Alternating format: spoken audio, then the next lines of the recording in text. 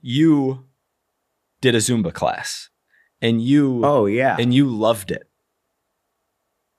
Well, you said you loved it. I mean, you said you loved it. Okay. Yeah, it was very fun. I enjoyed it. I think, and I loved the people more than anything. Here's what I think. I think oh God, that if Mitch wasn't there and if you weren't making a video out of it because you love making content and you're like, what did Gary call you? You're like a stand-up comic. You like say something and then like you can do crowd work, like someone throws something out and then you like to react to it and see the reaction to that. You're like, you have that DNA. I think that if someone told you like, Jordan, 3 days a week, noon to 1 o'clock, you're going to go, because you love Zumba, you're going to go do that for the next 10 years of your life. I don't think you would love Zumba. I think you loved that day. And like, the picture was cool. And like, I bet it was a really fun class and I'm going to watch the video. I don't know if it's out yet, but I'm going to watch it for sure. No, it's not out yet. I think it was the experience around making something more so than you love Zumba.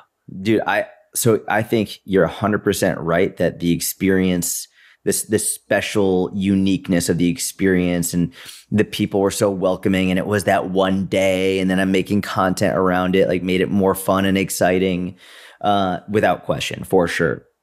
There was also the aspect, one of the reasons that I kept saying like I loved it, aside from how amazing the people were and how incredible the teacher was and all of that, one of the main reasons that I kept saying I loved it is I had the actual data from my heart rate throughout that whole thing to track. And it was a tremendously effective cardio workout. Like there's no question about it.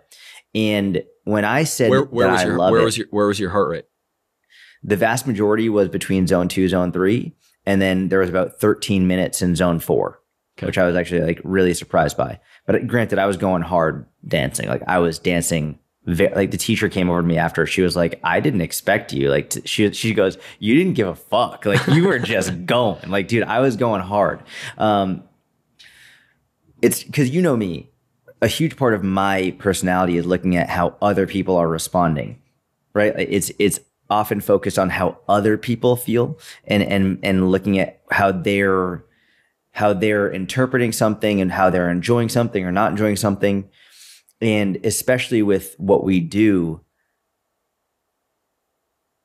I loved seeing how much they loved it, if that makes sense. Part of the reason I loved it so much is because I could see how much fun everyone was having. And especially going back to what we've been talking about at the beginning of this episode, movement, exercise, all this stuff. I know there are many people out there, I know this because they messaged me saying that doesn't count as real exercise. Well, that's not right. It's not. And I knew that if I went over the top saying how great it was, then number one, everyone who already did it would feel justified in doing it and maybe want to do it more. And people who weren't doing anything but might have been interested in trying something like Zumba would have been more likely to try it, which in turn made me love it even more at the thought of the perspective idea of more people doing it just for the exercise. So that's why one of the reasons why I loved it so much. Yes, the teacher was incredible. And yes, the community was great. And they were high-fiving and teaching me the choreography and all that. But I wouldn't do that 3 times a week, like personally. I didn't love it from that perspective. But so yeah, you're 100% right. Fair enough. That makes sense.